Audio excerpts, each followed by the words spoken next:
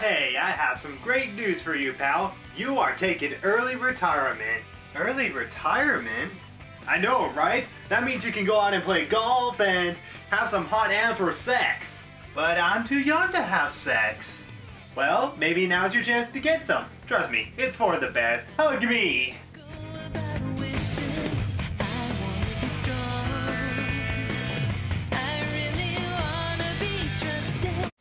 Hey guys, NitsuaGamer here, and welcome to a new show called Sonic Boom Vlogs. So, basically the idea of this series is basically going to be a review of each episode of the Sonic Boom series. So basically under 5 minutes. That's at least my goal, is to get the review under 5 minutes, so that way it's not as long, like longer than the episode, because each episode is only about 11 minutes long.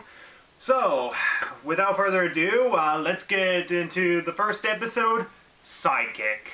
So, basically, if you've actually seen the previews of Sonic Boom, some of you might be a little skeptical that it's too childish and all that, but the important thing to keep in mind is that this is definitely a show that's directed towards kids. It's definitely not a show that was meant to be mature or anything like that. It was definitely meant to be a kid's show. Now, in terms of something like, Sonic Boom Rise of Lyric, it's an awful game, and we all know how awful it is, and even by kids' standards, it's pretty awful. So, how is it that the Sonic Boom television series is actually gonna make us think otherwise?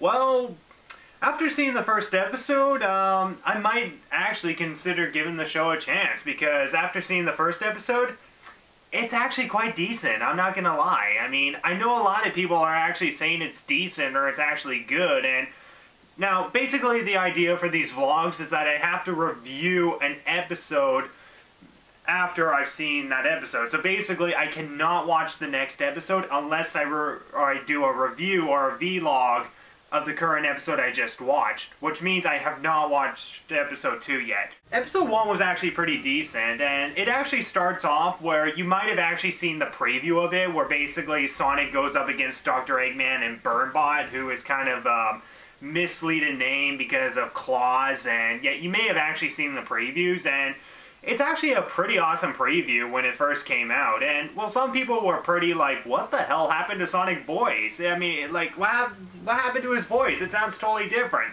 Well, if they're concerned about his voice, then they obviously have not played Sonic Colors or Sonic Generations.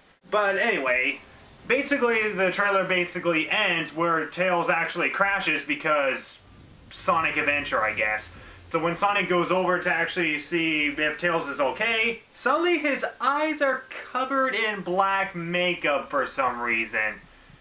Yeah, like, Tails thought it would be funny to actually put black makeup on his eyelids before passing out or something. I don't know. Anyway, so Tails wakes up in Sonic's house, and I guess the island that they're on is Bygone Island from the Sonic Boom Rise of Lyric, or at least that's what I think. So yeah, basically Sonic fires Tails in order to protect him, and he puts out the auditions to actually find a new sidekick. Now, at first when I read the synopsis for this episode before reading it, I was like, oh god, this is gonna bomb. I mean, Sonic was heartless enough in Sonic Boom Rise of Lyric. What makes us think that we're gonna like this Sonic? And when you actually get the mindset that he's trying to protect Tails, it's actually not so bad. So, oh, thank you, phone. So yeah, basically, Tails actually sneaks into the audition, and during the audition, you also get... Seriously, phone? During the audition, you also get Amy, and you get Knuckles, and they only appear in like 2 scenes throughout the episode. And you see Amy being a little foolish, going like, I'm a creature pizza man, who juggles and sings, and it's so random, it just comes out of nowhere. So honestly, I can't really say much about Amy until I've actually seen the further episodes. Same thing with Knuckles. I mean, I can't really say much about him either. In fact, he actually tries to make Sonic his sidekick. Phone, are you serious? Stop it! Just... Do you want me to murder you? Seriously? Okay, anyway, so you basically get, Tails, who sneaks into the audition. You also get Dr. Eggman, who also becomes a candidate, and then Sonic also has a beaver, Fastidious Beaver, I think his name is, that also auditions and becomes a candidate.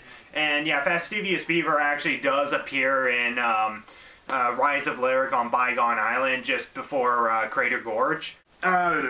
So they all appear on a hillside, and then Sonic plants a red flag on the mountaintop, and it's basically a competition between Fastidious Beaver and Dr. Eggman and Tails, and to see who will become Sonic's sidekick. And you kind of already know where this is going to lead, and you start to understand that, yeah, the reason why Sonic did fire Tails is the reason to protect him and all that. And you got to keep in mind that even though the setup seems a lot like really childish and kind of stupid, you just have to keep in mind that it is a kid's show.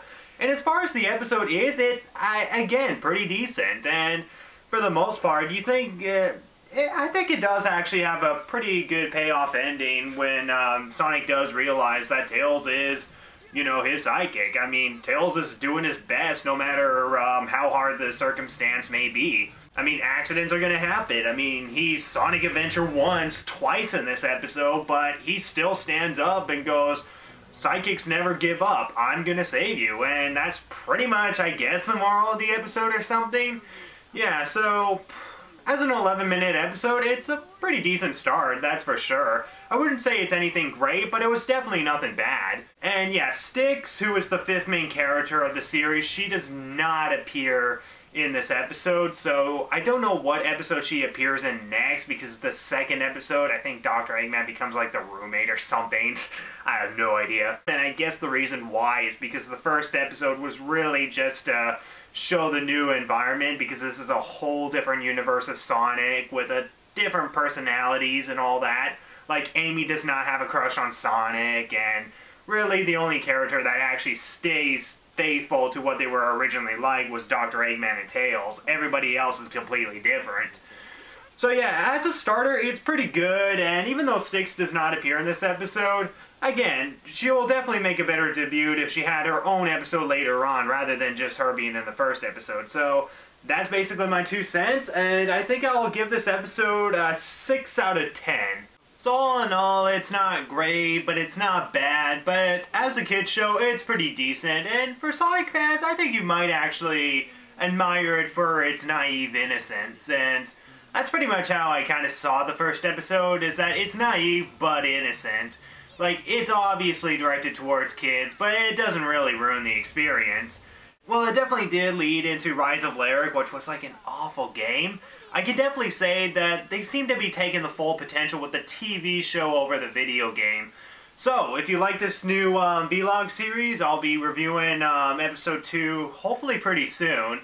If you like this new vlog series, be sure to give me a thumbs up, leave a comment down below, what's your opinion on the episode, and I'll see you guys in the next Sonic Boom vlogs. See you later.